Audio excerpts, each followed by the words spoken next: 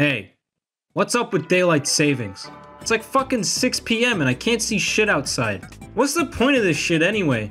Put the clocks forward a few hours? I get a few more minutes of sleep? I get to dream about bullshit a little longer. Oh boy. I don't want to do that shit. No one wants to do that shit. I want to get up and at 'em. I want to enjoy my bowl of frosted flakes. You know, I don't live in a particularly suburban area. In fact, it's quite urban, so there aren't a lot of lights in my neighborhood, let alone people with no melanin in their skin. And the headlights on my car are broken, because my car is old. Everything on my dash is like cracked, and there's like fucking bugs living in the glove compartment. It's fucking gross. When I'm driving at like 6 p.m., I can barely see 2 feet in front of me.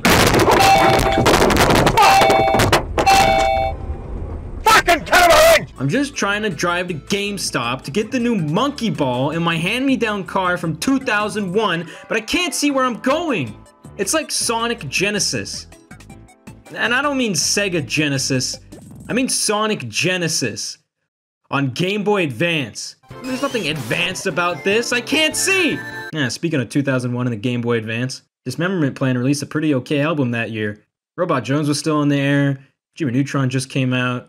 Oh, Saudi Arabia just pulled off the best social experiment of all time. 2 airplanes. More importantly, some random French guy named Guanil Nicolas designed the Game Boy Advance, and Nintendo had it on the market swiftly to pair with their upcoming GameCube. They also came out with fucking Half-Life in 2001. Remember that? Nicholas said he wanted the console to have a toy or prototype feel, which is pretty fucking awesome. This thing definitely comes off as like a Fisher-Price toy, but I think it's better for it. If it were any sleeker, I probably wouldn't like it. It kind of reminds me of the gamepad, which is equally as toy-like, but damn, I love this thing. It's the perfect size, length, and material for what it is, just like the GBA. I can't play Mother 3 on it though, so who fucking cares? Despite being a 32-bit console, the tech behind the GBA essentially made it a downgraded SNES alternative. People were way down for this though because it was portable and really convenient. Kinda like how people are settling for the Switch being a downgraded PS3, because they can play Hollow Knight on the toilet, where it belongs. The GBA was also cheap. Shit was like $100, you'd be crazy not to have one. When I was a kid, I only ever had the pink SP that I lost the charger to, so I never had the original landscape model, but I definitely prefer it, just on looks alone. Need to pick up a modded one with a backlight one day so I can play fucking Jet Set Radio.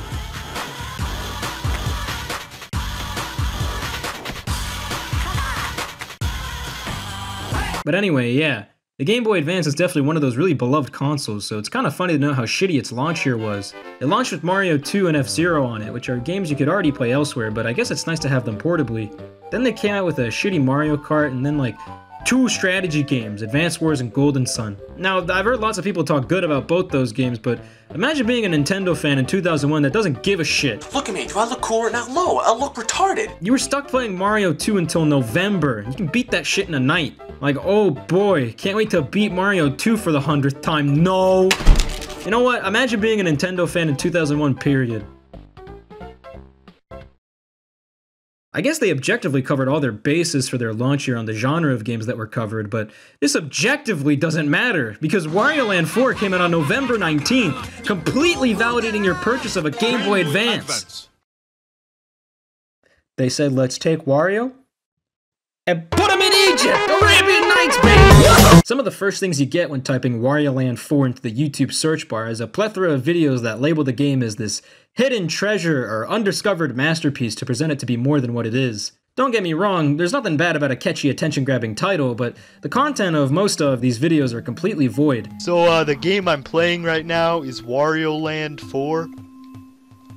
Oh, that's actually one of my favorites. I like the second, though, better. Just, I feel like since it's the original, you know, it stands out. No, the first was the original, right?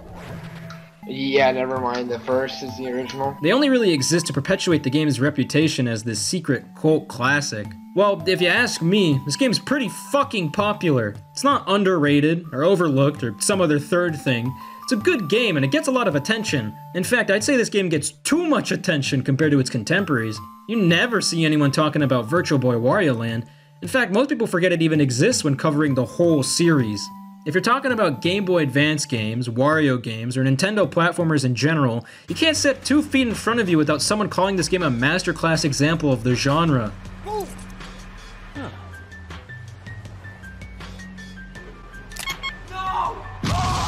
Calling Wario Land 4 Nintendo's greatest achievement is the Sonic had a tough time jumping into 3D of Wario games.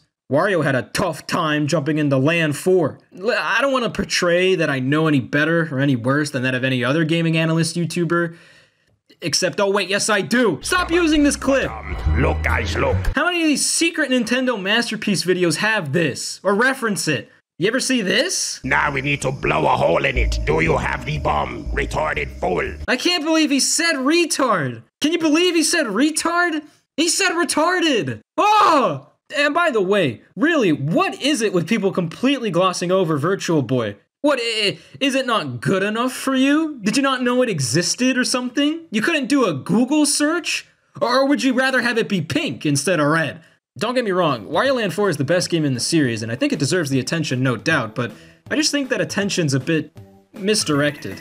I only feel the need to bring all this shit up is because some jerk-off wrote a book about it. People cite this fucking book back and forth like it's gospel, when all of it is pseudo-intellectual bullshit you can find in a YouTube video. How could you have written so many words while saying absolutely nothing? People treat it as if writing a book is some insurmountable task that immediately validates how well your opinion is conveyed, when all it really means is you were stupid enough to write a book of empty pages.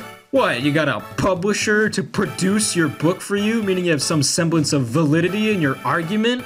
Fuck you! What do you think Charles Dickens thought of Wario? I'm gonna talk about this book for a bit because it pisses me off. It was written by a Daniel Johnson, and I found a bunch of old forum posts of him saying he didn't even play Virtual Boy Wario Land! How can you see yourself fit to talk about a series of games when you haven't even played the first sequel? Imagine if I was talking about Mario Galaxy, and the only frame of reference I ever had for comparison was Mario Brothers.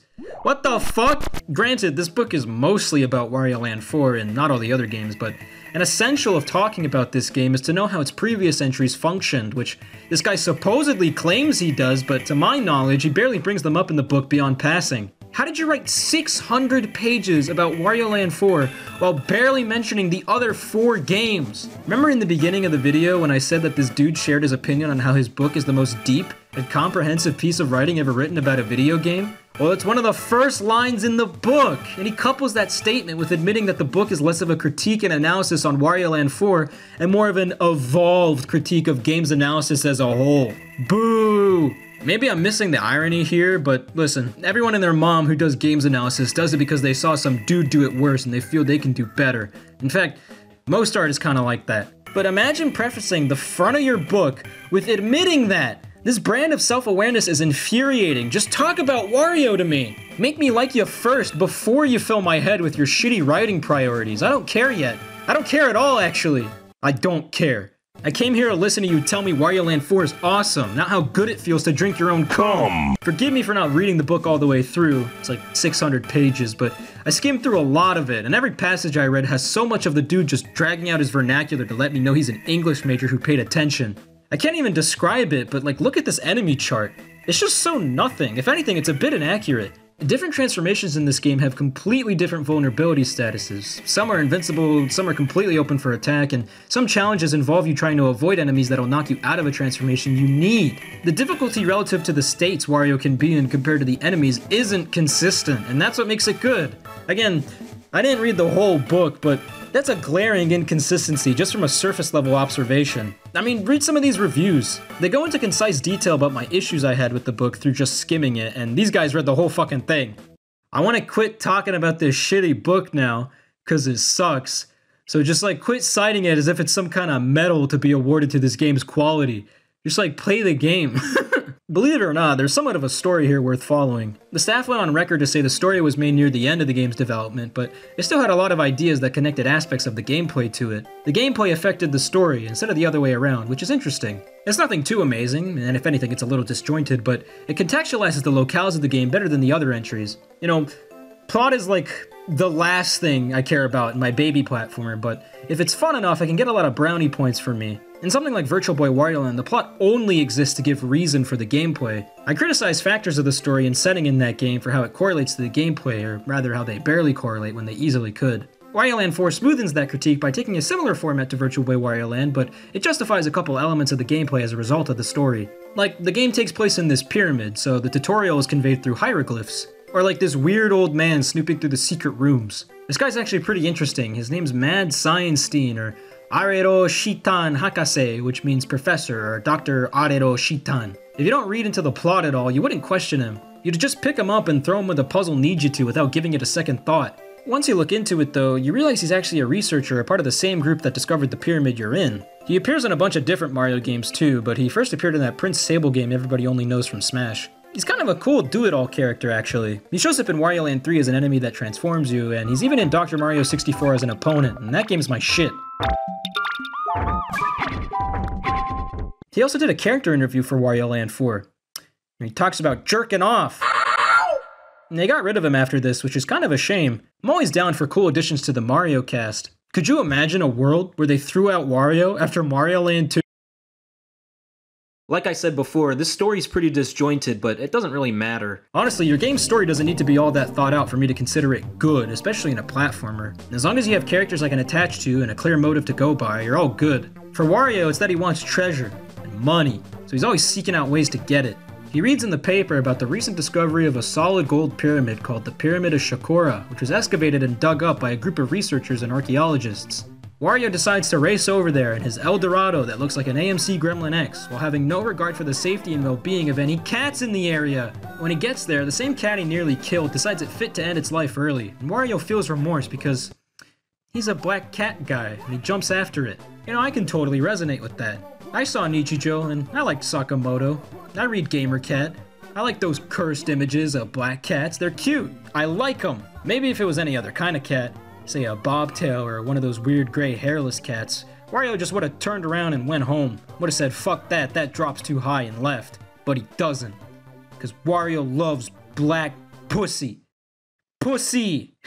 He ends up falling into a mobile game, which seems like a really easy joke to make here, but this bit genuinely reminded me of Tomb of the Mask. It's a cool time waster game with a similar aesthetic to the world map here.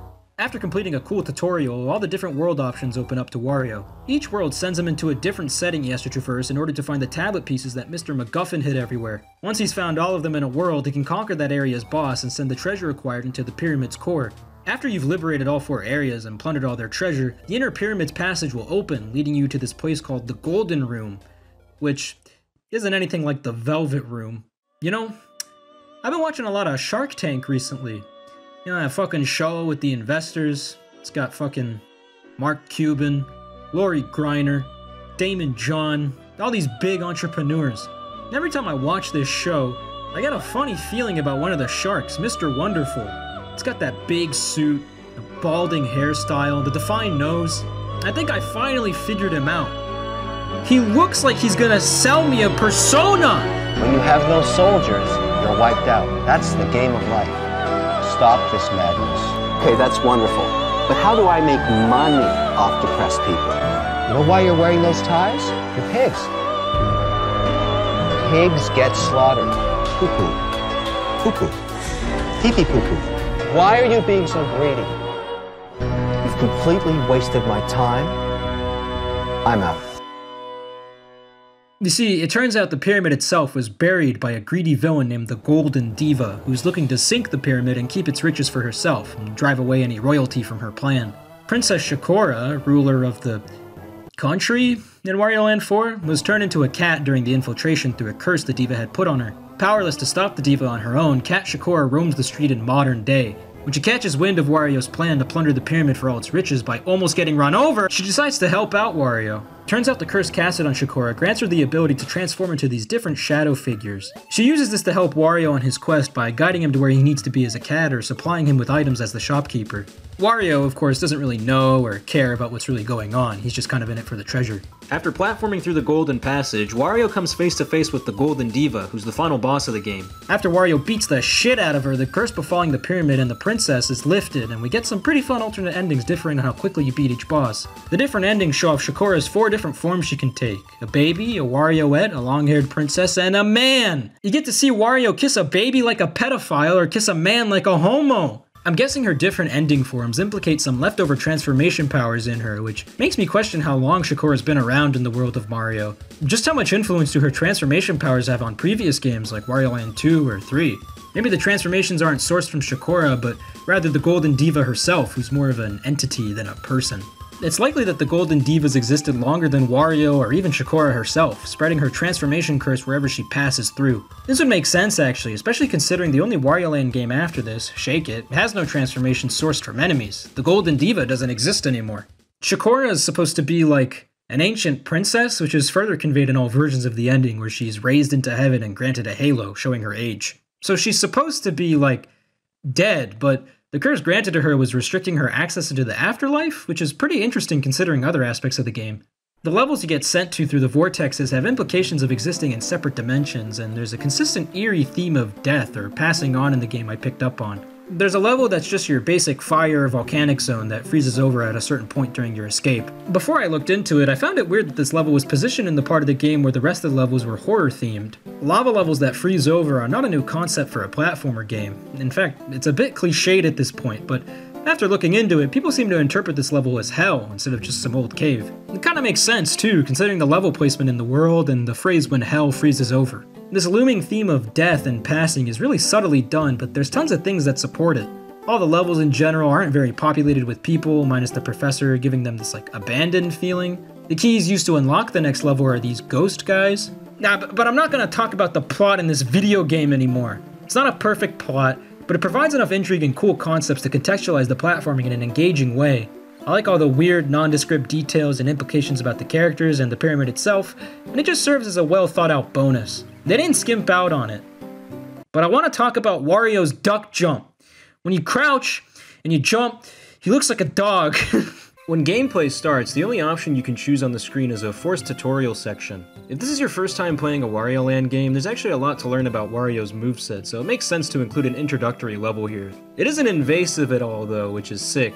Most games, especially Nintendo games, would stop to open a dialogue box or have optional signs posted around that tell you how to play, but both ways of control conveyance in a tutorial kind of falter in some way. Text boxes can stop the flow of gameplay, and it can be easy to miss or ignore optional signs.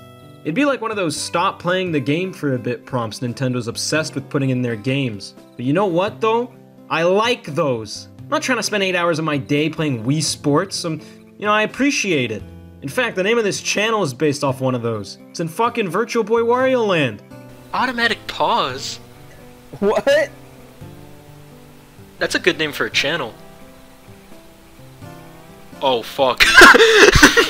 The other alternative would just be to pop something on the screen that tells you how to play while you're still playing, but it can still seem pretty out of place. Wario Land 4 opts to paint the controls on the wall, which, isn't a completely unique or groundbreaking way of telling the player what to do, but having them be hieroglyphs adds a bit of reason to things, which is appreciated. The controls in this game are fucking great though. You get everything you need right from the get-go, no more unlock bullshit. You got your shoulder bash, your ground pound, you can pick enemies up and throw them, and you have a new dash. If you hold L or R, Wario will automatically begin sprinting in that respective direction, eventually hitting a terminal velocity, allowing him to barrel through most enemies and blocks. The move has this really cool afterimage effect attached to it, where Wario's animation will play behind him while going through an array of greens, blues, and purples. I really love this effect attached to the move. It has an automatic depth to it, making it look 3D to me in a way. The move itself is also great. It allows for fast-flowing movement in escape sections and easy traversal. Speaking of looking fantastic, the sprite work in this game is definitely the peak of the series. I really love the liberties they took from the art of Wario to his sprite. They decided to make his shoes purple from the usual green, made his hair pitch black, he turns into a dog when he duck jumps, I love it. Everything has that really detailed pixel art coloring, which meshes really well with the designs and shape structure of all the characters. It's something the game's indie successor, Pizza Tower, would take note of and opt to transform. That game has a more loose and unpolished style. It looks more like they were drawn freehand rather than meticulously done up. We'll talk more about Pizza Tower later, but I just wanted to bring it up now to mention how almost opposite the spriting styles are, despite equally complementing the designs and animations. Back to the moveset, it's a little weird to me they were so quick to drop the super jump after its usage in the first game. It doesn't show up in any other Wario game after 3, which is curious considering how unique of an ability it is to the character's arsenal. Maybe they couldn't find any use case for it, or maybe they just didn't feel the need to design platforming and puzzle elements around it, but I stand by its potential. A core of this game's structure is actually a bit comparable to the time platforming idea I talked about in the Virtual Boy Wario Land section, but since this game doesn't have the super jump, it always boils down to just getting to where you need to be within a tense amount of time. No justice for the super jump, I guess. The move feels like an idea they had for Wario to set him apart from Mario, but just couldn't push far enough to be useful in the games, especially since the move gets the most use in Wario Land 2 and 3's slower-based gameplay. I guess it's sort of like that move from Metroid where you run at like a Mach pace and then do a jump directly upward to reach new areas, but retooled to be more suited for Wario. Actually, the speed booster you get in the Metroid games is basically just the super dash you have in Wario Land 4. They have the same exact properties. The only difference is Samus has to unlock it, whereas Wario starts out with his. You'd think they would have added the move to Wario Land 2 or 3 so they can retool its application to better suit how similar those games are to Metroid, but no, it's in Wario Land 4. They probably just didn't think about it for 2 and 3, but its inclusion in 4 is pretty noteworthy, especially since, apparently, Zero Mission, Fusion, and Wario Land 4 were all developed using the same engine. There's a lot of visual and artistic similarities to Metroid Fusion and Wario Land 4, especially in the background art, but I don't know. A ton of games reuse or borrow assets from each other, even for games in entirely different series. That was like Valve's whole deal back then. Metroid and Wario being programmed on top of the same architecture is pretty cool though, especially noting how different the controls and physics are for both of them. The fact they share this speed booster slash dash move is a cool tidbit that gives a little bit of insight to the internal workings of these two franchises, despite the completely opposing paths they ended up taking. Fusion and Wario Land 4 also use the same fucking font. Anyway, there aren't a lot of vertical levels in this game. I think there's like 2, but I think combining shoulder bashing, dashing, and super jumps in one winding obstacle course would make for great reactionary platforming. They sort of do this with the Golden Passage, which is the last level that's meant to test all your abilities, but the level is more centered around the transformations Wario can go through rather than his own moveset. This is fine. It actually works kind of well regarding some transformations needing to be avoided and others being required, but I would have much rather had this level be split into 2. One testing the player's knowledge and prowess of their base moves, and another testing them on their handle of the transformations. The Golden Passage itself is a little frustrating because of how it's laid out. The screen below the progression layer is full of water that pushes you back to the previous challenge, meaning if you fuck up, you have to do it again.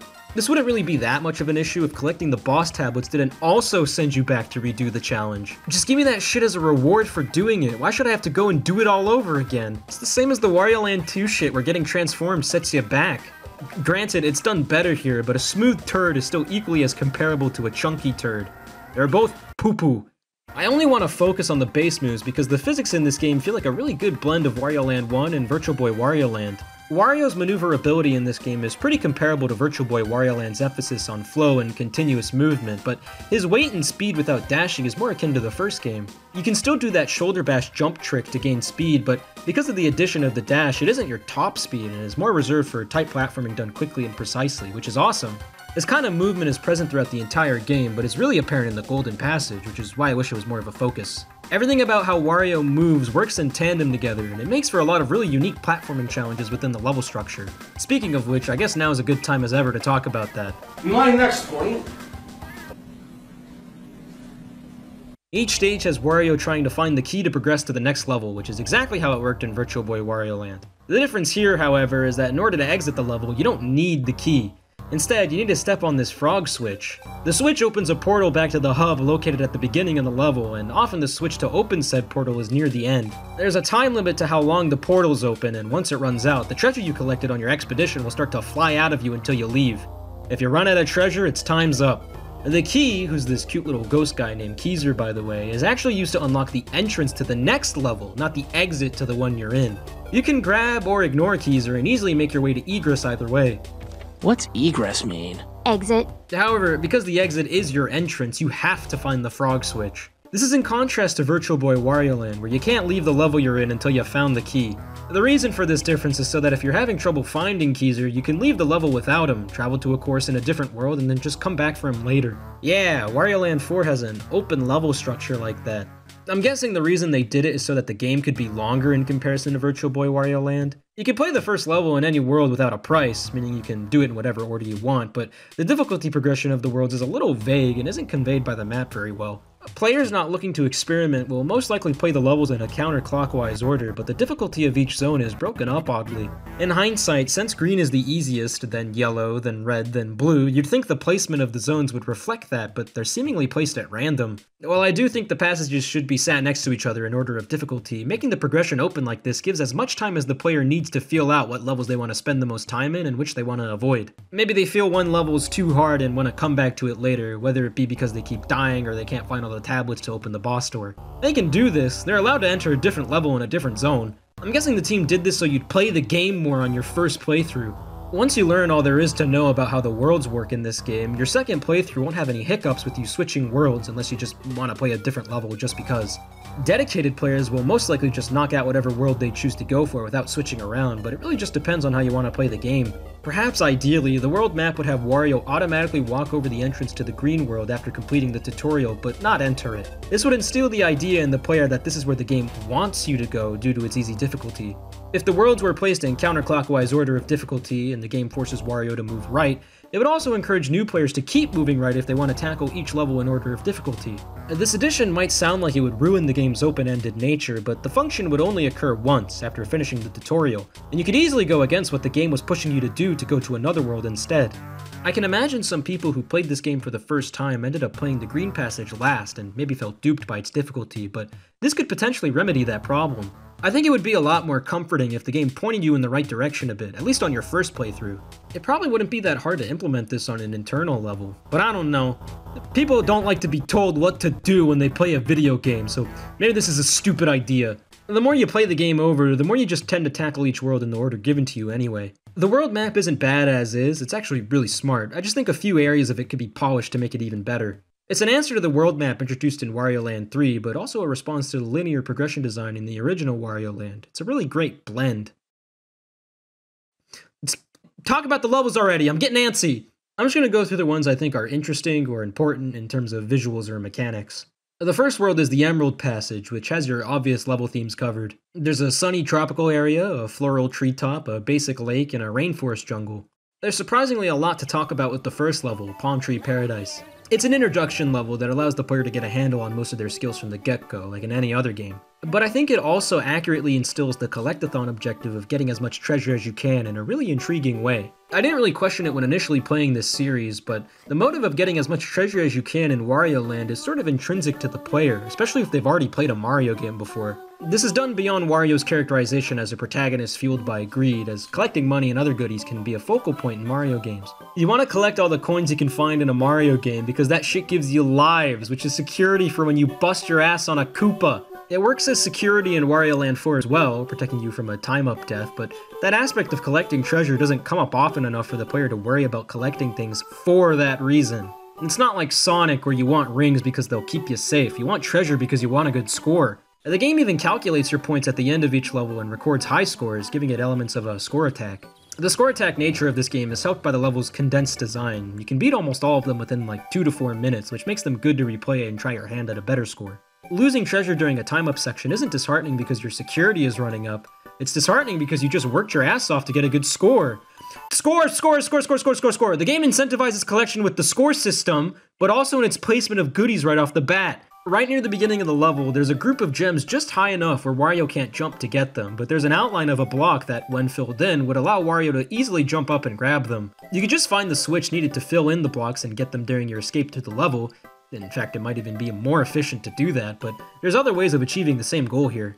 There's an enemy right below the gems here that, when jumped on, will give you just enough height to collect them, but hasty players might see the enemy and instantly shoulder bash it, ruining their chance of using it for extra height. Thankfully though, there's an enemy on the same screen you can lead under the gems by picking them up and dropping them where they need to be, allowing you to jump on them if you missed your chance before. Listen, I don't want to question your intelligence by over-explaining this, since it's so simple, but the conflicting motive of the player to collect gems and kill enemies for score is instantly challenged in the first level, and I think that's really cool. I don't want to make it seem like I'm talking down to you. It's instantly clear that there's more than one way to get this group of gems within Wario's moveset, and upon reflection, this might have been why they didn't include the super jump.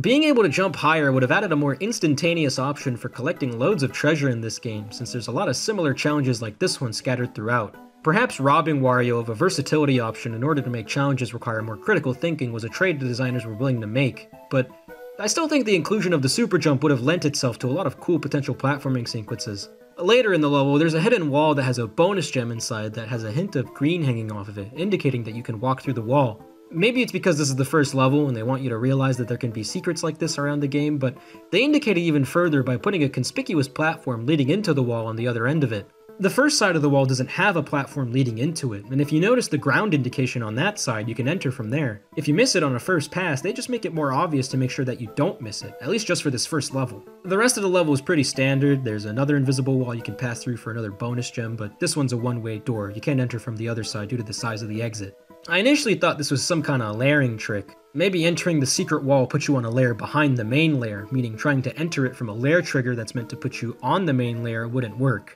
Now that I look at it, the way the ground is leveled makes it so that to even have a chance at fitting through the hole, you need to do a shoulder bash jump, which increases Wario's hitbox just enough to where he'll bounce off the wall and not be able to fit in. What's cool about these secret walls is that if you're aware of their existence, you can use them to escape faster during the time section, which I like a lot. It's especially important since the faster you escape, the more points you get. The way this game is constantly giving you things to take into consideration on top of your current priority is really engaging and only evolves as the game goes on and the levels get more complex. Wario Land 4 still has the transformation forms, but they're leagues better in this game than they are in any other entry. The first instance of transforming in the game is Fat Wario in this first level. You know, Wario's kind of a weird guy. When he eats an apple, he gets real fat, and it makes the game not fun. I'm not a fan of this transformation in general, but it's definitely streamlined in this game compared to the previous entries. It thankfully doesn't last nearly as long as the previous games, and the applications it's used for are alright. Instead of requiring Fat Wario as the only means for finding a secret or completing a puzzle, he's usually a transformation that leads you to an area where you'll find a different transformation you need to progress. Fat Wario essentially just makes your normal jump have the properties of a ground pound, but also decrease the height of your jump and slows you down. This is mostly used to break blocks under a ceiling that you normally couldn't ground pound to break, which is maybe a bit rudimentary, but it's never used in an annoying or obtuse way for it to bother me, unlike in Wario Land 2 or 3. I think whoever was in charge of designing the transformations for this game could have done something a lot more interesting with Fat Wario. It's just such a boring transformation that adds nothing to the game beyond making it slower. It's not even that hard to fix. All you really have to do is shorten how long the transformation lasts even more. Maybe even set it up so 5 jumps will turn Wario back to normal or something. You know, that's pretty good. You could even design platforming puzzles around that. Maybe start with Fat Wario on the top of the screen and have it so you need to fall to platforms below him and reach a block that he can only break within 5 jumps. If you go over 5 jumps, you miss out on the treasure because you turn back to normal, but if you make it with another jump intact, you can break the block and reach it. And they already have blocks that you can break only with Fire Wario, signified by a fire symbol, so I find it strange they didn't do the same for Fat Wario, instead opting to just make his jumps act like normal ground pounds. Right now, Fat Wario just sort of wastes any time I could be spending playing the game, which sucks. He's definitely my least favorite transformation, but he's also used the least of the bunch, so I guess it isn't too bad. You know, the game isn't too egregious for too long, just a little bit. Like I said before, you mostly use Fat Wario to break these hidden blocks to access areas you couldn't before, but most of the time there's no reason for it to need the transformation. If the ceiling wasn't always low, you could just ground pound this shit, but again, the transformation isn't used much anyway. I kinda wish blocks you're meant to destroy with it always looked like this one in Palm Tree Paradise, where it like melds into the tile set already on screen, but that might be better suited for harder levels. It's less obvious than making it the basic hard-to-break blue block asset and forces the player to analyze their surroundings better, but it's not too big of a deal, I guess. If anything, it would make more sense to have an obvious block here, considering this is the first level. There's secrets in this game that have no indication of existing at all, but this tile they use to hide the underground section in this level is a great idea. It's unfortunate they opt to signify secrets with such an obvious asset more than half the time, but I don't know, maybe they were just sick of spriting shit. Have you ever made a sprite sheet before? It's fucking annoying, so, you know, I don't blame them. I guess now would be as good a time as ever to talk about the transformations as a whole. Wario Land 4 has the same transformations from the previous games, but opts to take away the superfluous ones instead of making a batch of new ones. They all, on paper, function similarly to the way that they used to, but there's a lot of underlying changes in the function, physics, and application of them that makes them more enjoyable to use. The crux of the transformation mechanic was always about hindering Wario's mobility in order to give him a unique attribute he couldn't do before in his base state. They aren't straight up upgrades to him, unlike the hats in the earlier games, which sets them apart as a central mechanic. Wario Land 2 and 3, as I discussed before, mostly uses transformations to take the player through slow, gated progression puzzles that don't really require any problem solving or critical thinking. Either that or they just straight up send him backwards.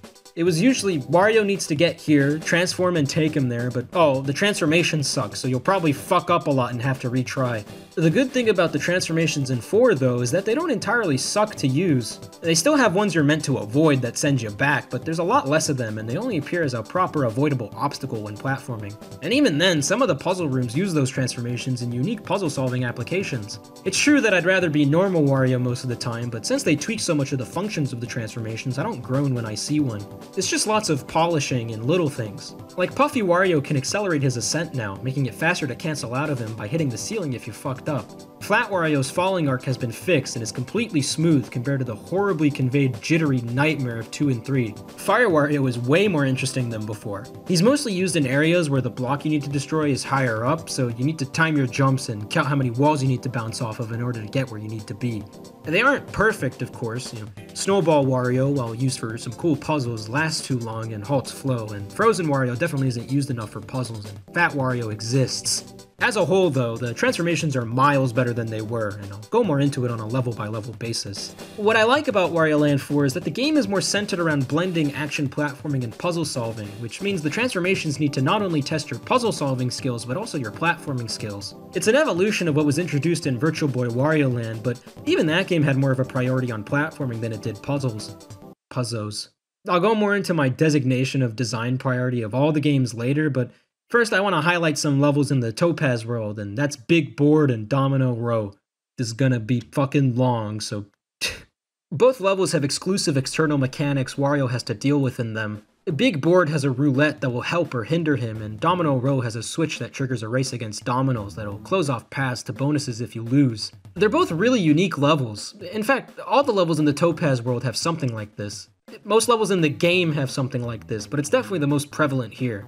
It's the one world that changes the status quo structure of the game the most, which is cool considering its toy boxy creation theme. In Big Board, when you stand underneath this... fucking underneath! Okay, in Big Board, you stand under this block of numbers that are spinning in succession, a line of different results will appear on the screen, and it becomes abundantly clear how these two things correlate. Okay. Getting a number on the block progresses the line forward that many spaces, and your goal is to manipulate what number you get so you can land on your desired result. The results may range from giving Wario more health, spitting out a bonus diamond, spawning a batch of enemies, or maybe even changing Wario into whatever transformation is needed in that room. This is a really cool idea, but its execution is rather lackluster on top of the level being a little on the short side. This level is almost entirely focused on figuring out how to solve that room's puzzle or get to whatever treasure there is and move on, so platforming takes a bit of a back seat here. That's not a bad thing though, it's actually quite enjoyable as a pace breaker. The new mechanic is fun to mess around with and take advantage of to get goodies, but unfortunately that's all it's really used for, bonus treasure. The level doesn't force you to get antiquated with the roulette at all in order to progress. You can just skip every instance of it by darting to the end. There's nothing blocking you from moving forward. You'd think it shouldn't even matter, especially since the motive to collect as much treasure as you can is already embedded into the player, but it has a lot of unexpected drawbacks. My first time playing this level, I actually missed a handful of secrets because the game just let me pass through without exploring, and I got carried away. The level doesn't incentivize taking advantage of this new mechanic to seek out all you can. If there were multiple blockades in a room that you had to clear out by using the roulette, it would let the player know there's multiple paths to take so they don't forget and maybe come back during their escape to see what they missed. Maybe that's my fault, but it seems like an odd oversight they didn't block progression through the level via the central mechanic. It's like they forgot or something. This wouldn't really be a problem if it wasn't mandatory to use the roulette to exit the level, and it's made even worse since the way this is conveyed is super vague. At the end of the level, you're placed in a room with seemingly no exit, and the only thing inside of it is a roulette box. The walls are plastered with "Get a goal," and the floor below you is flashing rainbow colors with the same phrase. What you're supposed to do is hit the block over and over and make the line reach its end, designated by a goal icon, but when I got here, I was completely stumped. I didn't know the line had an end to it, let alone that it was designated by a goal, so I spent the entire time just mumbling "get a goal" to myself like a psycho while trying to find an exit to the room that didn't even exist. What am I getting? What am I doing? Yeah, just get a goal? Just get the diamond. Why? What does this mean? Okay. Oh, wait. Well, that doesn't fucking help me. How do I get out of here? Get a goal? But why? Thank God. No, what do I need to do? I don't know. What What the fuck? Ah, fucking A. What the fuck? I can't go back. I don't know. What the fuck? This is the only room I can go into, too. Get a goal. Yeah. What's the goal? There. It has to be the diamond. I already... The diamond just gives you a diamond. Wait, no, we'll hit it again. It just gives me a diamond, doesn't it? Yeah. What the hell? Well, at least you got a diamond. It's not gonna matter! There's a couple of really easy ways this could have been fixed up that I can't for the life of me think why they didn't go for. For one, starting the level in a room that paints what each icon does on the wall would have been really helpful to the conveyance of the mechanic, just like they did with the tutorial. It would also let the player know beforehand that there's an end to the line, so they wouldn't have to guess as much come the end of the level. As it is now, you have no way of knowing what each result does until you try them, and that can lead to some guesswork, which is completely unnecessary. You're just meant to trust what the game tells you to get on these signs, but again, there's no way of knowing what each of them does until you try it, and it can lead to you getting hit or making a mistake due to the surprise. It sounds like I'm whining here, but it just feels like arbitrary difficulty. Like here, you're meant to spawn enemies to throw them through the breakable wall and crawl through to a bonus, but because the game spawns 3 over your head and they're an enemy type that you've not only never seen before, but will also hurt you if you touch them, it's all but too likely you'll panic and get hit for no reason. If the enemies spawned behind you instead of on top of you, or if the enemy type was one you've already seen before in the level, like these toy Wario cars, it wouldn't be that much of an issue. It's just conveyed really poorly, but it doesn't even really matter in the long run since it isn't required to beat the level anyway, which just sort of makes it worse. Even if you use every roulette the amount of times the game wants you to, there really is no way of knowing there's an end to the line once you get to the final room. I just assumed it was endless, which I think is a valid thing to think. It would be different if the room had the line graphic plastered on the wall, and maybe they highlight the goal icon with the asset they made for it. The phrase "get a goal" is way too vague for me to discern anything about what the fuck that's supposed to mean. It needs to be a lot clearer. Why didn't it just say "finish the line" or something? I also think the level would benefit from better application of the mechanic in general. It would be interesting if in order to progress you were forced to use the block, but each path to progression required a different result. Maybe the numbers on the block don't spin in succession, but at random, and it's up to chance what result you end up getting that'll help you through whatever respective path you end up having to take. It's gonna be a little bit confusing, but, you know, stick with me here. If they were designing the mechanic based around reacting to the shock of the result, I think this would have been way better. For example, let's say you come to a crossroads and there's one roulette block that'll disappear once you hit it. One path has a block only Fire Wario can break in order to enter, and the other has these mini blocks that you can throw an enemy through, allowing you to crawl through once you've done it. Once you hit the block and it gives you your randomly designated result, you need to react and approach the challenge accordingly to which one you're gonna get. Or what if there were 3 paths, one only reachable via Fire Wario, one that you need to throw something quickly through to access, like a bomb or something, and one Wario can just access himself without anything extra. If you miss your chance as Fire Wario, or the bomb explodes before you can align it for a throw, you still have the option to proceed as normal Wario. However, normal Wario's path has less goodies for you to collect. Maybe particularly hard to reach paths would harbor things like the collectible CDs or diamonds. Once you reach the end and you hit the frog switch, what if the roulettes change from random numbers to ones that go in order? That way, whatever your escape path looked like, you could plan what results you got better than the first half, allowing you to travel faster under the time limit. Listen, I'm just spitballing here, but I think giving the player multiple ways to accomplish the same goal would do this level and this mechanic justice. It's fine as it is now being exclusively for bonus treasure, but I think it could be a whole lot better if it was required to use. Oh yeah, this level also has this really fucking scary background. I own one less pair of jeans because of this shit. I pee-peed. I pissed myself. Speaking of the backgrounds, there's a couple of really cool ones that are definitely just 3D models they scanned in. It reminds me of something out of Hylix or DKC. This game really covers its bases artistically in this aspect, which is why I think it might be my favorite Wario Land visually, aside from the really great sprite art. This is definitely the peak of intrigue of art in this series, which means, shit, it's all downhill from here. Which also means I think Shake It looks bad. There's tons of different tones, aesthetics, and styles being displayed all at once in Wario Land 4, and one might say they feel inconsistent or out of place, but I feel it's that way on purpose. Everything looks the way it does for an extrapolatable reason. Ow, ow, 6 syllable words hurt my brain. Like that one minigame you played being low detail because it's being played off of a TV, or hell, even the backgrounds I just mentioned. I'd wager one of the reasons this giant robot's a 3D image they scanned in was so that they could really convey the imposing nature of it through its scale and depth, which is really hard to emulate with pixel art. You might not even notice this robot's a render in the first place, but the light bouncing off that soldering tool is a good tell, and it was definitely done with intent. There are other backgrounds in the game that look like they could be 3D, but they definitely aren't. Like that creepy stuffed animal one is definitely just meticulously well done pixel art, and one of the factory ones even looks like photobashed images of real pipes and machinery. There's of course no way to know for sure, but I feel like they wouldn't go through this effort to cover this many styles with such limiting hardware in the first place if they didn't give a shit. It leaves a lot of room for the artists to explore a bunch of different options on how to portray the tone they're going for each world. I don't mean to shit on Celeste so hard in this video, but a big reason I really can't get down with that game's visual style is because of the lack of thought that went into covering that many bases. You got the pixel art character sprites in-game, the hand-drawn portraits during speech, the 3D low-poly world, which they're all well made, but they feel superfluous or thoughtless. Like, it feels like they didn't think about how the art would gel together, but instead just did a bunch of things they thought were cool where they don't fit for no reason. Now, Celeste is nothing like Wario Land in any other way, but I think they're a bit contrastable in this case.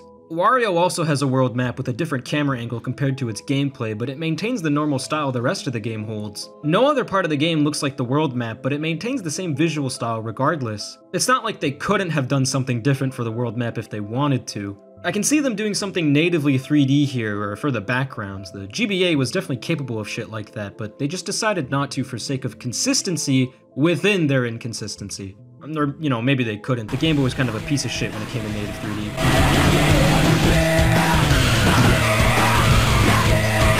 All the pre-rendered stuff in this game is compressed really cleverly though to make it seem like it was sprited. Some of the art is made to just look 3D, but then some of it is made to look simple yet effective, kind of like Yoshi's Island. Yoshi's Island also had some 3D though. It just all feels really thought out in Wario Land, but then again, maybe this Celeste thing is an unfair comparison. There's definitely visual aspects of Wario Land 4 that are missteps in this direction. These end cards don't look like any other close-up shots in the game, and Wario's proportioned all weird. You can definitely tell it was done by a different artist they had on. And not every minigame is low detail or made with the TV thing in mind. One of them just uses straight-up game assets, but even then, they're wholly original sprites that appear there and nowhere else, so... I'm a little biased against Celeste, I'll admit, but still, that's an indie game made by a little over 8 people under a budget, you know, not counting all these fucking writing assistants and narrative consultants. Yeah, great job, guys! What'd you do? Alright, I was looking for footage to put in this part, and I forgot that Celeste won the Best Independent Game at the Game Awards in 2018. And I also forgot that this gag was also there. Oh, no, that wasn't a good one. We didn't get a good one. My eyes were closed. Say Manchego! Manchego? That's a good one, that's a good one. Oh, I'm gonna get some big V-Bucks for this, okay? In any case, though, it makes sense there'd be a lot of room for error for them, and they deserve a lot of credit where credit is due. Wario Land 4 had a team of 21 experienced Japanese old men with big Nintendo bucks in their leather wallets on the staff. And the only 2 guys not experienced on the team were the art guys, Goro Abe and Ko Takuchi. They were both programmers and designers on this game as their first project at Nintendo, and would immediately end up leading the WarioWare series right after, so it's no stretch of the imagination to say that they were also semi-responsible for the art in this game. There's unfortunately no one credited for the art direction, but if I had to take an educated guess, I'd say it was these 2. But, you know, what do I know? The scale between a Nintendo game and an indie game is definitely not comparable, which is almost impossible to avoid talking about when comparing game stuff like this, so I'll just trust you know what I mean and we'll move on.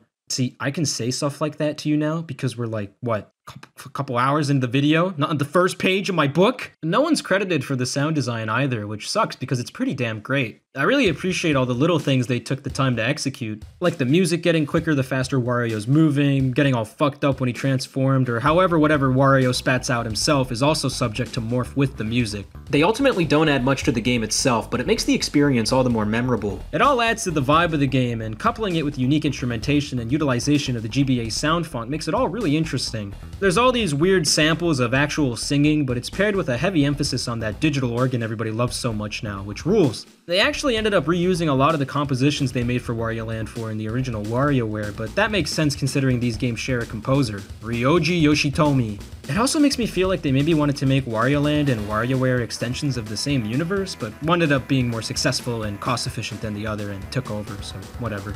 I think Yoshitomi did a good job of making a lot of really catchy tracks. His previous credits include help with the music on the original Wario Land, but he also helped with the sound design on Mario Paint, which leads me to believe he also did the sound for this game, but that's a total guess. He also did the sound effects for the original Mario Maker, which is like the most well-designed sound on the Wii U in my opinion.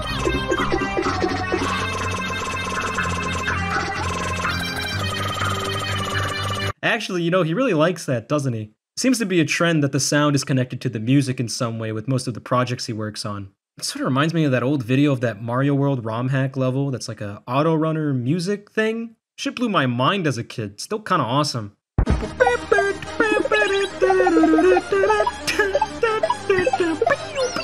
It's a classic. DIY is sort of a good way of describing it, I think. You get all these scanned in pictures of models, real life images of people, samples being used from everywhere like fucking dog noises and car crashes and shit, but they somehow correlate really well. They'd evolve on this scrappy, weird tone more in the WarioWare games, and it really works there. There's even a game where you can make your own assets for your own micro games, so it's cool how it all kind of works out that way. There really isn't much to say about the music and sound in Wario Land 4 that hasn't already been said before, so it's a little bit hard to talk about. It's pretty good, but I'm definitely not humming any of these songs. I mean, come on, I wouldn't listen to this shit in my car on my way to work or some shit. You ever heard of, like, Tim Fallon? Fucking Anamano Gucci? You fucking... They go... You know what I'm saying? There are these collectible CDs that add to a sound room I could talk about, I guess. They don't give you the music for the level you found them in, but instead an entirely original track, a lot of which are very avant-garde. It's not like high art or anything, most of it is just repeated sounds that indicate some kind of circumstance, like a tap dance battle or something, but it's still really neat. So yeah, the art in this game is pretty fucking good. I really like the time-up graphic.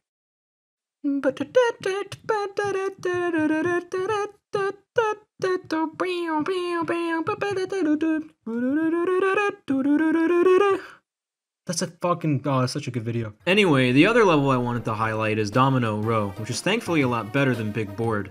Once you pass this pole, a row of dominoes will start to fall, and your goal is to race them to the end to push this button on their path before they do. If Wario pushes the button before the dominoes do, it'll topple a special set of blocks that are frequently blocking not only optional treasures like secret rooms or diamonds, but also the tablets you need to progress to the boss. If the dominoes push the button before Wario does, the wall stays unchanged and you're locked out of whatever was behind it forever, unless you restart the level. This immediately fixes the easy progression issue in Big Board and makes for a much more high-stakes level. The level also has overall better conveyance than Big Board.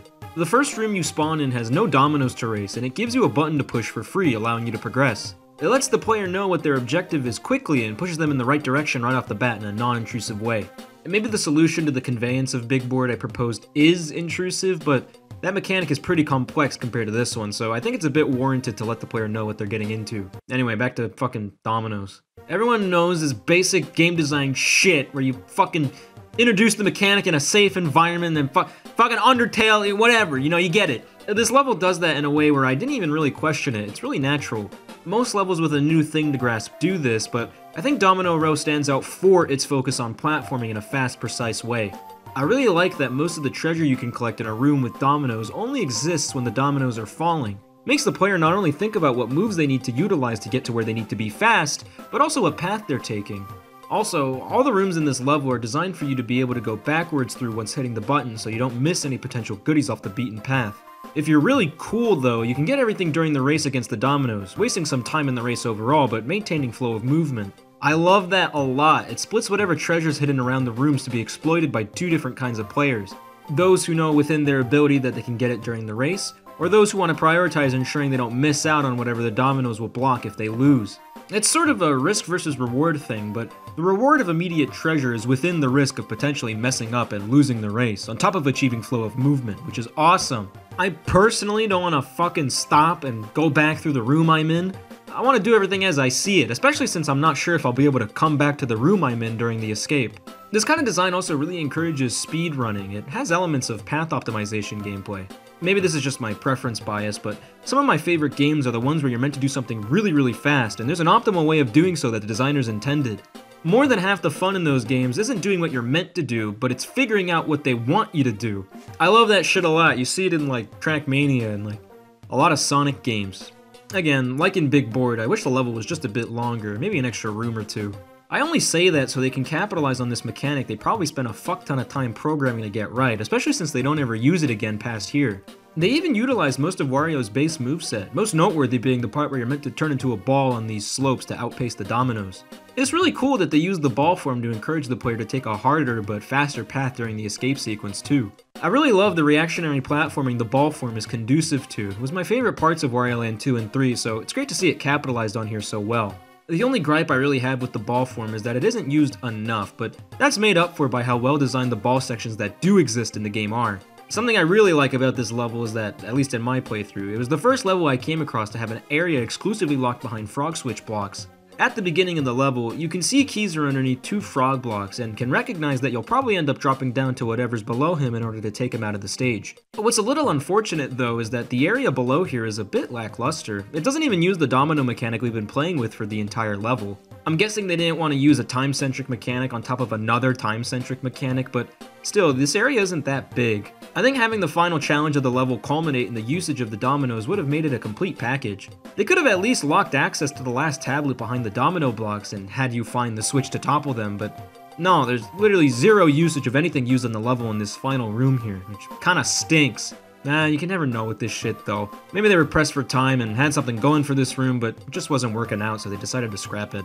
What's interesting to note here, I think, is that Big Board and Domino Row are sort of inverses of each other in terms of priority and design.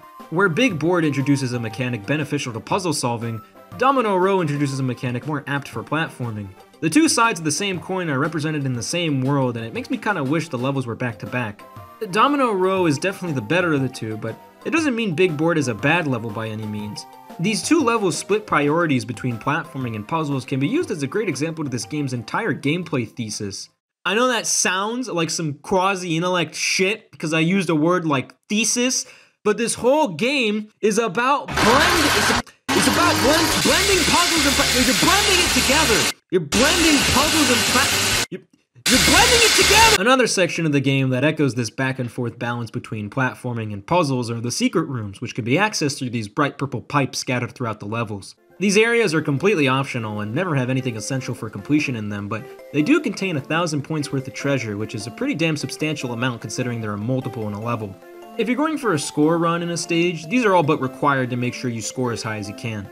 A lot of these rooms revolve around throwing the professor here, since he's the only object in the game that has the properties of an enemy but can't be killed. Unlike the rocks or glass orbs you can find in these areas sometimes, the professor can be jumped on top of to gain extra height and can't die. He's indisposable, making him a great resource for the designers to use.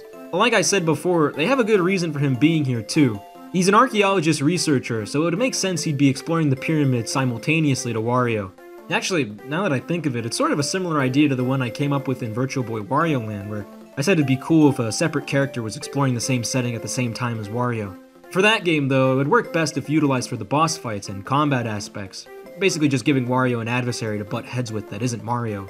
In this game though, all the characters inhabiting the same space as Wario are there for him to take advantage of in his own way, whether that be abusing the professor to get around a secret room or using the princess's services to get a leg up on bosses. I think that implicates a lot about Wario's character in a really subtle way. It's kinda cool. Back to these rooms though, I want a quick shot through some of my favorites to show off how they teeter back and forth between puzzles, platforming, or blending both. Let's cover some platforming ones first. Oh, by the way, I wish these rooms had fucking names attached to them so I could refer to them accurately. I have to say, there's this one, or in this room instead, which is gay. Anyway, there's this one where to get to the meat and potatoes of the room and reach the diamond at the end, you have to be in ball form. You need to be able to react to what's in front of you and jump to fill in the blocks to continue making progress through the room. It's a really simple challenge, but a really unique one at the same time. No other room in the game uses looping walls like this that I'm aware of, and I'm glad it was reserved for a rolling challenge. I also like that you can make your way to the diamond and miss some treasure that way if you don't explore all your options. There's a gap you can clear by jumping at the right time instead of filling in the blocks, which is fucking awesome too. I love having multiple solutions for easy challenges like that I should just be able to recognize. There's another really cool one where the platforms above a spike pit are laid in front of you when standing on these green tiles, but get hidden as soon as you step off. It forces the player to recognize what they saw, and punishing them for rushing or forgetting by making them fall into spikes. If you're going for a score run in a level, it's pretty important you finish the level with full health, as each heart is worth more points at the results screen. Having a challenge room have imminent danger for messing up platforming makes this pretty engaging for the players who want to get as much points as they can. I like that for the first couple platforms here, the wall that appears in front of them signify the platform's locations accurately, but the last few don't work the same. It punishes you again for relying on the crutch instead of analyzing your surroundings. These two secret room challenges can be done pretty fast depending on how much you know about what you're getting into. There isn't any waiting around for something to trigger or happen, unlike some of the puzzle-centric rooms. Often in rooms like this, it's waiting for the professor to walk somewhere for you to be able to use him. In this one though, you need to throw him into this pool of water so he'll sink to the bottom and trigger the switch to fill in the blocks you need to reach the diamond. The issue here though is that the platform you need to stand on before you jump up to the diamond is already filled in, meaning that when the professor triggers the switch, it'll disappear and you won't be able to reach the steps to the diamond. What you need to do is essentially race the sinking professor to the bottom of the room and jump at the right time to transfer platforms. If you're too slow to get to where you need to be, you won't even be able to jump up on the steps. If your reaction time on the jump between the two platforms is too slow, you'll miss your chance entirely. There's so many ways to mess up, and the thought process of the player might not even go towards throwing the professor in the water to begin with. On my initial playthrough, I tried to figure out if I could use the extra height I got from jumping on him to get to the diamond, but there's no way you'd be able to do that at all. There's only one solution. The fun of the game in these secret rooms more than half the time is figuring out what to do. It's that path optimization gameplay I was talking about earlier, but in the form of puzzle solving, and that's kinda cool. It's done really well, especially since there's seldom secret areas with multiple solutions. I know I just mentioned one with multiple solutions earlier, but that's the exception to the rule. It makes it so that when you do find one with multiple solutions, it's a pleasant surprise. I also like that they play with the properties of the professor as an object, which is evident especially in this room where you need to figure out you can throw him through spikes to get to the diamond. They even make use of the transformations in these areas, and they're honestly some of the best applications of them. There's a challenge room that has you forced to transform into Flat Wario to complete it, but you have to go slow and think carefully about where to throw this rock in the room with you in order to grant access to the diamond. It isn't particularly hard, but it is engaging, which is all these sections really need to be. The main challenge of the game comes from the levels themselves, so these act more like traditional bonus rooms if anything. You can even see them as a play on the treasure rooms from Wario Land 1 or Virtual Boy Wario Land. They grant you objects that add to your score, but make you work for them instead of granting you them for just finding the room. What's different about it in this game though is that these areas aren't particularly hard to get to or find half the time. Making the player work a bit to reap what's inside them makes sense. In the previous games, finding the room is the challenge, so the points are kind of like a gimme. In this one though, finding them is easy as fuck most of the time, so what's inside of them is the challenge, and I think that's cool. The only level I really want to talk about in the Sapphire passage is Hotel Horror, but I honestly could talk about any of the levels in this world if I really wanted to. They're all great. Hotel Horror, though, is the only level in the game that really feels truly condensed, which makes sense because you're traveling inside a building. The architecture of the hotel you're in is completely squared off, but you can explore a bit of the outside stairwell too. The overall goal of the level is to travel around each floor of the hotel and make your way through each of its rooms either to progress or to up your score, but some of the rooms can be manipulated and changed based on your actions in other rooms. For example, passage to one room is locked behind these green blocks you can turn off, and once you do, you can access another section of the hotel you couldn't reach before. The boss tablets are a little hidden in plain sight in this level, but giving them to the player as a reward for exploring everything they can in the hotel works for a one-level deal. There's a lot going on in this stage to begin with, so much so that it's the only level with a map, so I don't really mind them not taking the time to meticulously hide the tablets like in other levels. As fitting of a setting a whorehouse is in Mario games for light puzzle solving, this level is actually more focused on platforming and maneuvering around than it is solving any difficult puzzles. There's a lot of memorizing what paths lead you to where in the hotel and how to platform around to get to where you need to be, which I guess could be considered the puzzle of the level, but there's a lot of just knowing where things are and how to get to them optimally anyway. I think this is actually the one level that used the most transformations at once. You have about 4 different times you need to use one here. You need to dodge the lights as Bat Wario to get higher up, you need to jump up accurately as Fire Wario to reach Keezer, there's also Zombie Wario and Fat Wario too. Zombie Wario shows up in a previous level, but it's used more as something you're meant to avoid rather than utilize the properties of. You can't get any lower or loop back around from the position you're in once you get to this point in the level, and the only way you can get back to the beginning the only way you can get back to the beginning at that point is to use the zombie transformation to slip through the platforming blocking you from going any lower. Again, It's really simple, but it's pretty effective. And I wish I could say the same for Fat Wario here, though. There's a heavy block covering access to the frog switch here, and the only way you can break through it is to have the only enemy in the room transform you. This is kind of fucking stupid, though, because the same result could have been achieved if you just put a set of platforms here for me to jump on top with and allow me to ground pound through. As it is, the enemy is seemingly only here so they could fit another transformation in the level, but it's actually slower than if they were to just give me the height to ground pound through. The enemy being the solution to this room doesn't require any more critical thinking on part of the player, and it's just an overall clunkier potential solution to a progression gate that could have been easily circumvented if they just let me maintain flow and ground pound through the block! It's a puzzle I would expect from the likes of Wario Land 3, but not this game. That's why I'm upset. You could have done something a lot more interesting with, like, Flat Wario. Hell, you could have stripped it straight from Wario Land 2 if you were so insistent on using a similar puzzle. It would even work a lot better in this game since the physics of Flat Wario are way better. Anyway, it fucking sucks, whatever. Hitting the frog switch in this level poses an interesting challenge to the player to recall where each room leads all the way back to the beginning, but backwards. It's in contrast to most of the other levels where you can just leisurely rush your way back the way you came. It also helps there's a couple ways to do this, either by darting around rooms that'll take you back to the ground floor, or going outside of the stairwell and falling through as a zombie, perching you right next to the vortex. If you care at all about the secret CDs you can get, though, you can find the red door that opens upon pressing the frog switch and take on the challenge inside of it. Not only do you get to nab the CD, but you also get a shortcut to the bottom floor. It's one of the only levels in this game with so many ways to return to the entrance, and it might be even better if the timer wasn't 8 years long, making it one of the easiest escape sequences in the game. This level isn't the best in the Sapphire Passage at all, but it definitely has a lot going for it and against it, which makes it a more interesting discussion than other levels. I also had to restrain myself from picking the Arabian Nights level, at risk of making more secret rings comparisons. I don't have a lot to say about the levels in the Ruby Passage. They weren't my favorite to play, but they all had something cool about them at the same time. Curious Factory is too short and doesn't take advantage of Flat Wario enough. It mostly uses him to cross 1 block wide gaps under ceilings that normal Wario can't, instead of using his fall arc. It also does that shit that some games do, where the camera has to follow you 100% of the time, so when you make a jump, it pans up to keep you in frame, but obscures the platform you were aiming for in the first place.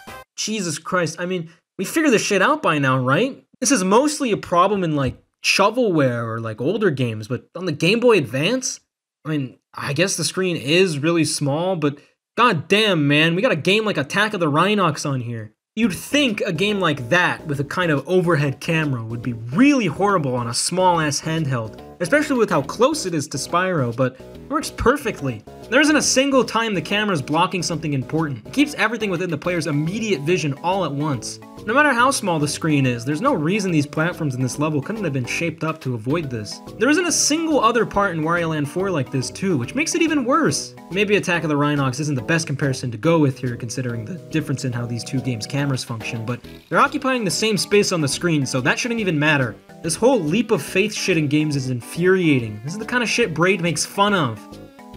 Then again, the whole game's a joke, so. It looked like Mario in the future. The level sort of makes up for it by having some of my favorite secret rooms in the game, and it also has that really cool robot background I talked about earlier. So, you know, whatever, it's alright. Toxic Landfill has a bunch of rooms with nothing but destructible blocks in it. It made me think there was a bonus room hidden behind some of them, but there never was. It's really strange, there's literally no reason for there to be so many empty rooms designed like this, but they did it anyway. It's uncharacteristically lazy of this game, which is really disappointing. It's graphically one of my favorites in the game though, and even if it's lazy to just have a bunch of destructibles in the way for no reason, it is satisfying to plow through them. I guess they were meaning for Wario to be like a sort of compactor for the trash here, just leveling all this garbage to get through, which is kinda cool. So, you know, it's alright. 40 Below Fridge is the most soundly designed of the 3 mentioned so far, but it's way too long, and the process of figuring out how to use Snowball Wario to progress throughout the level isn't satisfying. This is mostly due in part to the level's confusing layout not prioritizing guiding the player, which is kind of important when designing a level where progression is meant to be blocked off, but it isn't so bad on repeated playthroughs. It's really only annoying on your first pass. With all this in mind, you'd think Ruby Passage would be the most okay part of the game, but fuck you, this world has the pinball level, it's fucking great! Pinball! It's not even the best level in the game, but it's just good enough to where it makes me look back at the levels that come before it to note things more positively about them. The entire level takes place in a pinball machine, and it's one of the only levels in the game that has a massive focus on throwing things and other more underused states like climbing. I know I've really been going on and on and on about how this game fuses jumping around and puzzles, but this level is the most standout example of this. You're supposed to take these pinballs and throw them into all the compartments to open the path to the next room, but Sometimes they're hidden in obtuse places you need to figure out how to get to. Wario has a lot of properties attached to each of his moves that go without focus within the design of the stages, and I feel like this level was meant to circumvent that. Like I said before, there's a bunch of climbing sections, but you can also make stationary objects bounce with his ground pound, either bouncing them to where they need to be or towards him to grab, which is basically what this whole level is. Between each room that houses pinballs, you need to travel through an in-between section, connecting the main rooms together. Often in these rooms, you need to roll into a ball to pass through, like a pinball, and I really like that attention to detail. I kinda think they don't go far enough with it though, to be honest. It would be really cool if there were paddles you could fall onto in these rooms that keep you in ball form. You gotta like push the jump button to have it fling you. It's like Sonic 2. There aren't a lot of levels in this game that require you to throw objects, except for like the bosses, which is weird considering it's such a selling point and integral feature of Wario's moveset. But having a level focus entirely on that aspect of Wario, while also melding exploration around and figuring out what makes each area crack with no transformation bullshit, is really fucking refreshing. It's great, I love it. This was the last level I played in the game before I went on to the final area, so it made it really memorable for me. It's also probably my absolute favorite looking level in the game. I fucking love the art of all the creatures and like robots on the wall, cool text graphics everywhere. It makes me want to see a real pinball machine with this aesthetic, instead of the, like usual dumb neon carny bullshit you see. It's an awesome level, which is funny considering how much I don't give a fuck about pinball. Have you seen these fucking stupid pinball machine games? Not like fucking like Space Cadet, I mean like new shit. I never knew this was a thing until I saw it on my Switch for like $1, but there's like this weird subsect of like crossover pinball games where you can listen to like Bob's Burgers audio while you play pinball. Hey, did you know the same artist behind Bob's Burgers did Sanjay and Craig? I bet you did! Pinball isn't even that fun digitally. Fucking let alone in real life. Isn't the fun of pinball in real life shaking the fuck out of the machine to keep going even if you think you'll fuck up? What good is having a shake feature in my pinball game if all it takes is pushing R2? I'm a scrawny fuck, so I can't even manage to shake a machine even slightly to reap good results. The last time I did that was with a vending machine when my hot Cheetos got stuck. It takes fucking zero brain power for me to push a button to accomplish the same task on a controller. And I always turn off Sonic Adventure at that pinball part. And there's all these fucking useless pinball games from all these different companies. They're all basically the same game with a different coat of paint. And all I'm really doing is watching a ball bounce back and forth. This doesn't give me the same kind of dopamine I did watching the same thing happen on the basketball court. So you know what? I think I actually hate this level now. Pinball's fucking stupid. All in all, the quality of all the levels are sort of all over the place, but it isn't so bad since the way the game's structured just allows you to move on to another level if you aren't feeling the one you're currently on. It also helps that Wario is so fun to play as in this game. Like 75% of the fun factor in this game comes from how good it feels to shoulder bash shit and run around as this top cat fuck. Additionally, I have a feeling the structure of the world map and how it works came after the designing phase of the levels. They probably had them all done and laid out and maybe felt it would be rough on the player to force them through each level if they didn't like just one. It makes more sense to give the player as many options as they could so they didn't risk people dropping the game, which would be especially embarrassing because it's so short. Subtract my own empty-headedness from the equation and you can definitely beat this in like 6 hours, but that's not really a bad thing. My favorite kinds of games are bite-sized experiences like this. They're really replayable and easy to squeeze out all you like about them. Honestly, if it were any longer, like if there was like an extra world or something, I might call this game a drag, but as it is, it's kind of the perfect length. But I'm not done talking about this game yet, because I haven't even gotten to the best part! The bosses! Wario Land 4 has 6 bosses in total. As I've said a million times before, this game was directed by Matsuoka, so you'd think the bosses would lean towards functioning like they did in Virtual Boy Wario Land. What ends up actually happening though is they go for a mixture of how they worked in that game and the original. It's like they took a look at how all the bosses worked in all the previous games and just took the best bits of what was there and left out anything else. They really learned their lesson from Wario Land 2 and 3. And by that I mean to say they took nothing from how those bosses work, because they suck. In Wario Land 1, 2, and 3, you would face bosses at the end of levels or during the middle of levels, but like Virtual Boy Wario Land 4 puts bosses in their own dedicated levels. They take up a level slot in the world, but are nothing more than an arena for you to fight in. The bosses in Virtual Boy Wario Land are programmed in strict cycles, making it really obtuse to extend your advantage in the fight.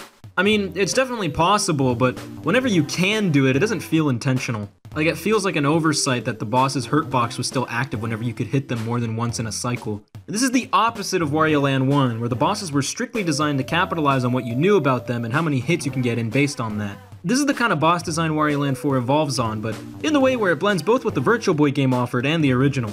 If Wario Land 1 is focused on giving the player control of the fight, Virtual Boy is focused on giving the boss control, and Wario Land 2 and 3 are too busy eating pace, Wario Land 4 has all it needs to split the control perfectly. They blended the two together in a really smart way. On a first-time playthrough of a boss, both the player and the boss are at an equal advantage. Advantages are swayed to each party based on what the player knows about what they're meant to do, what moves to use to damage the boss, where to hit the boss, etc, etc. You're never at an initial disadvantage with a boss on a blind run, since every boss's beginning phases are within comfortable parameters. This is obvious shit, but none of them have like one-hit kill moves they can use on you or anything. Anyway, your task in a boss is to always find their weak point and how to hit it. Once you've figured that out, you're now an advantage and can start trying to hit the boss. After you've gotten a hit on them, they attempt to take the advantage from you by starting their turn to attack.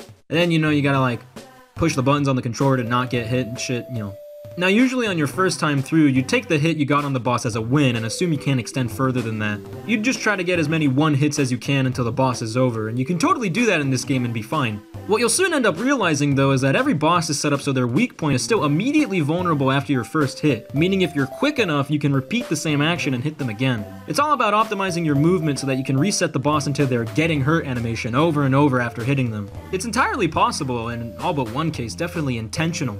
If you do it perfectly, you can repeat this process over and over and catch the boss in a loop where you refuse to let them finish their animation. The reason you'd want to do this is because if they finish their animation at all, they now have their turn to attack and control of the pace, which sucks for you. The only bosses this doesn't apply to are Kumar Condor over here and the final boss, but they still sort of fall under the same umbrella, which we'll get into in a bit. The bosses in this game have a lot of replayability with all this in mind, which goes hand in hand with the rest of the game's replayable aspects. You can one-cycle every boss without ever getting hit or getting put in disadvantage, but again, it's fucking hard, even if you're not trying to game the system and just play the boss normally. What makes this idea so important, and the bosses even harder, is that all of them are on a time limit.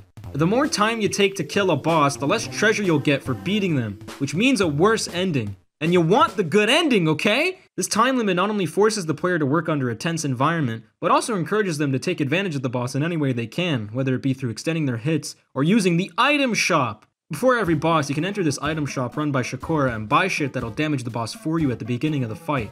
They all have fun little animations too, which is a nice touch. You can also buy a free smile! It's completely up to the player whether or not they want to use any of these items in the first place, which is really cool. It's another risk versus reward thing. Not buying an item rewards you with the satisfaction that you did it without any extra help or a crutch, but that in turn puts the player at risk of losing treasure for taking too long. What's a little unfortunate about these items though is that some of them completely trivialize these fights. Each item does a specific amount of damage on each boss, and if you just happen to buy one that does the most amount of damage on the boss you're about to face, it can completely ruin any challenge that comes from the fight. Like Black Dog does 10 points of damage to Cat Bat, and it puts him down to like 2 bits of health. Makes the fight a complete waste. I don't know why they implemented these super damaging items at all, especially since the rest of the items only do like 2 to 5 damage per boss, which is completely reasonable. It makes more sense from a designer's aspect not to include items that'll basically beat the boss for you, right? Like, you put all this work into programming these boss patterns and making assets for them, so it seems weird to develop a system around allowing the player to completely avoid experiencing them. But I don't fucking know, I'm not a game designer. Anyway, it's a little weird you can't buy these items with the treasure you get in gameplay now that I think about it. It would give the treasure a pretty practical usage. You could even sort of develop a weird economy between how expensive each item is, how much you want to spend your treasure, and how much treasure there are in levels to begin with. I think that could work really well with the kind of games the Wario Land series is. It would be like an alternative to the gambling minigames from the original. This game doesn't have lives, so implementing a similar system where instead of spending treasure on life security, you spend it on an easier time on bosses is cool. And you know what? Giving the player the option to make the game easier at the cost of a possible worse ending is super cool. The only problem with this is that the treasure is almost exclusively used for the score of levels. It doesn't even affect the ending you get at all. The ending is affected only by the amount of chests you get after defeating a boss and has nothing to do with the total amount of treasure you've collected between levels, which is weird, especially since there's already a counter for that shit. Yeah, you spend treasure to play mini games in this game, which in turn gives you coins to buy the items at the shop.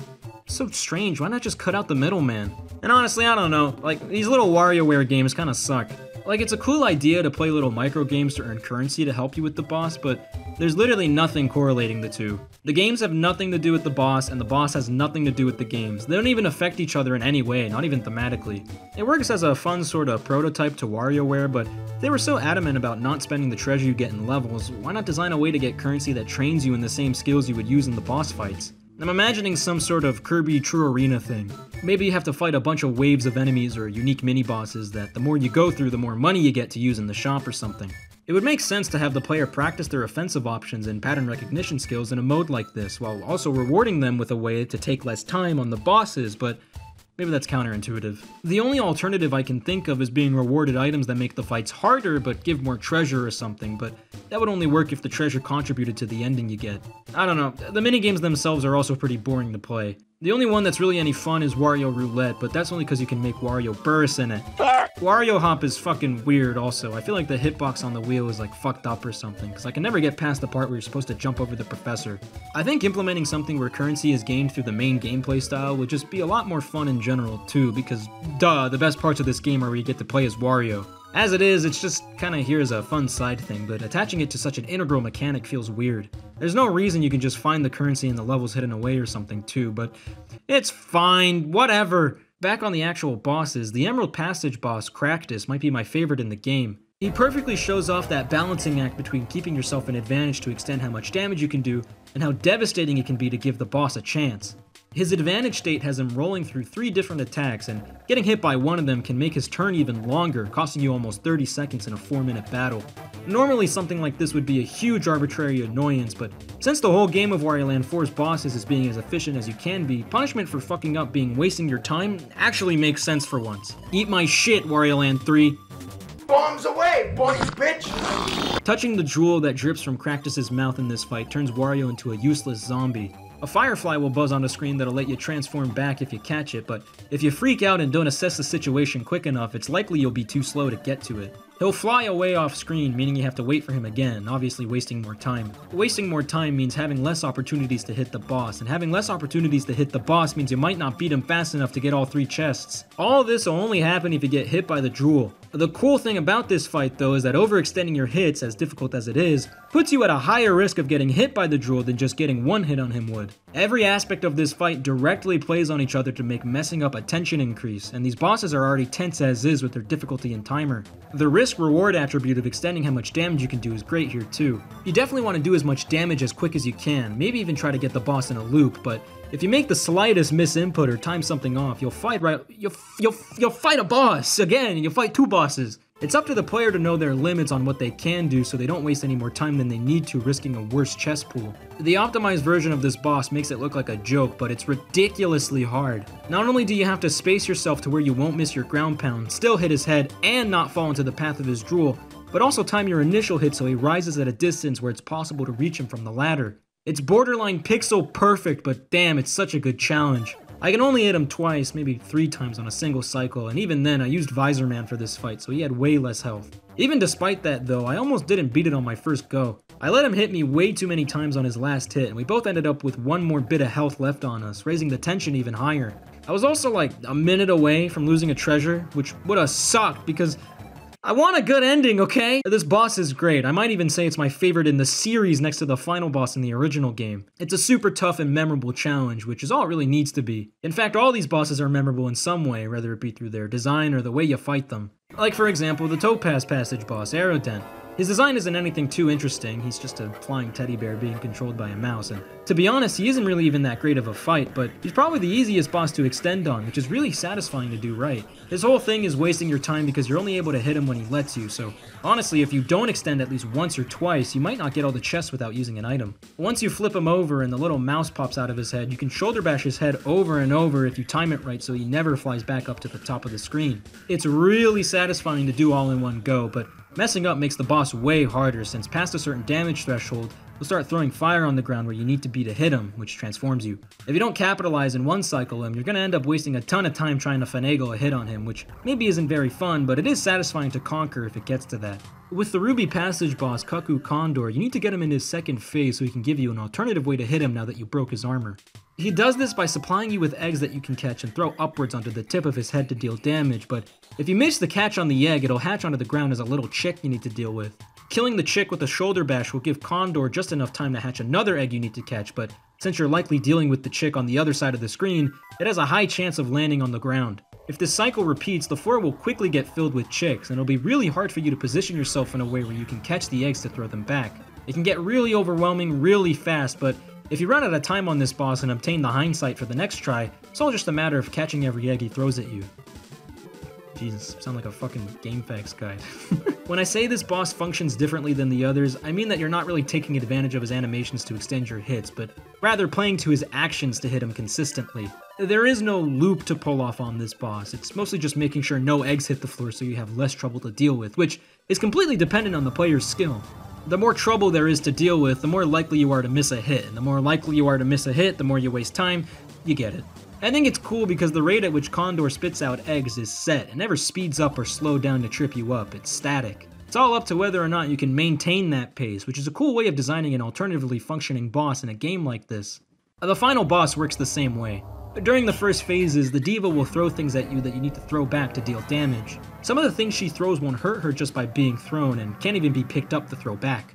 Like she'll throw a hammer that won't do anything when thrown back at her, so you need to throw it up and hit yourself with it to turn into a spring to hit her. Or she'll throw a heavy ball you need to shoulder bash that'll bounce off the walls and hit her at an angle. I like that you can take something she throws at you and use it to get rid of another thing she sent out. It gives the player the option to ease their ground if they're getting overwhelmed, but wastes time overall. The boss is all about, again, consistently keeping up with the rate at which she tosses shit at you, but also being able to react to what she's throwing at you to hurt her in a timely fashion. What's cool about her boss specifically is that all the chests you've gotten thus far are on the line here, so it can be pretty stressful to see a full wall of chests up for loss. It's a really cool way to evolve the tension. Her last phase is also cool. You finally unmask her and she gets enraged and will start destroying the ground where you stand in attempts to hit you. It took me a second to realize what to do and I fucking sat up in my chair to figure it out. It made my heart sink. The only really unfortunate thing about these two bosses is that there's a ton of hair on my mic. Oh my god. They're kinda piss easy since there's only one thing that makes them crack, unlike Cractus where the game is asking a lot of you, or Aerodent where one mess up wastes a ton of time. They're fine bosses, but honestly I felt a little underwhelmed by the diva fight. It felt too short in a way, like not extravagant enough compared to everything you did to get to this point. I really do like that you have to transform yourself to hit her though, and I'll admit it is really satisfying to punch her lips with a shoulder bash to end the game. So yeah, even the bosses that don't have the same challenge to most of them offer a valid enough alternative under the same design idea. The only boss I can say for a fact doesn't do any of this is Catbat. Catbat isn't a bad boss or anything, if anything he's just a bit boring, but they had a perfectly good opportunity to make him function like the other bosses, but I don't know, something went wrong. He looks great, I love his design and sprite work a ton, but his fight is definitely the most undercooked in the game. You're meant to shoulder bash jump off these waves he sends to hit the top of his head, and you'd think you'd be able to return to the wave quick enough to hit him again before he does another attack, but no. The waves travel across the screen too fast to be able to have the same angle on your shoulder bash jump to hit him again.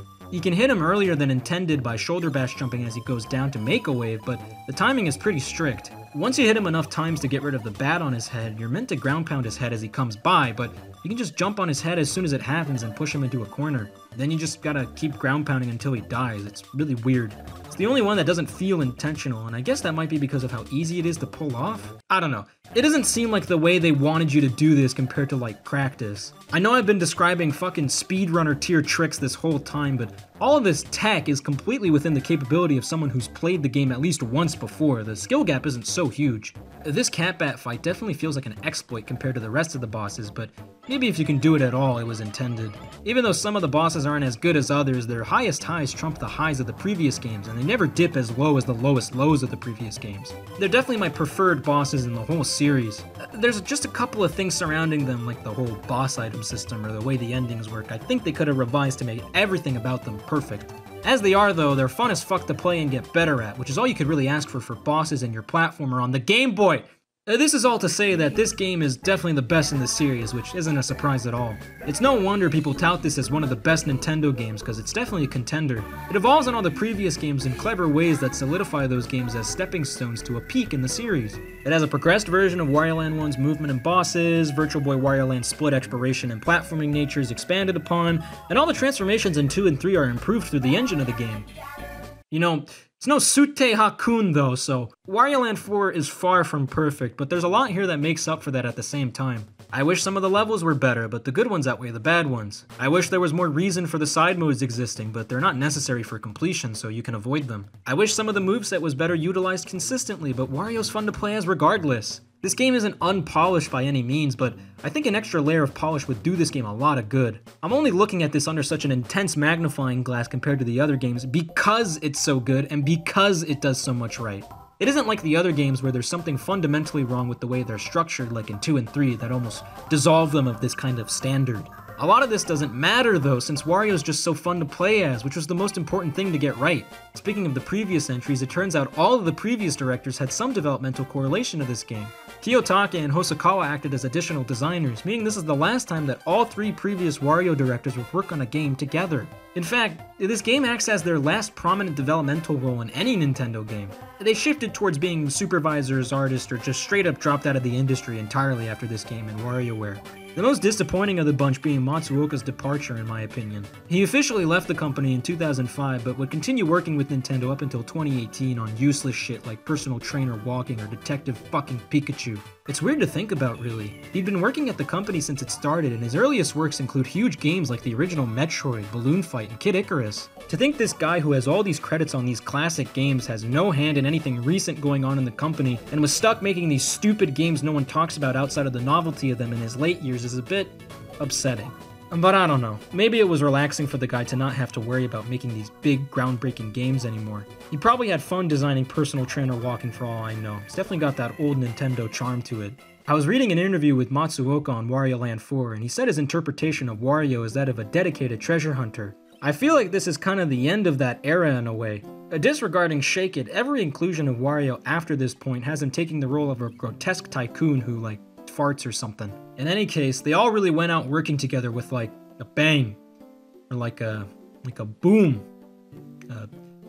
They did a good job. This game's great and it's definitely worth your time. It was the last Wario Land game for a while, and it took them like 7 years to make a new one, and it ended up just being okay. It's mediocre. Mediocre?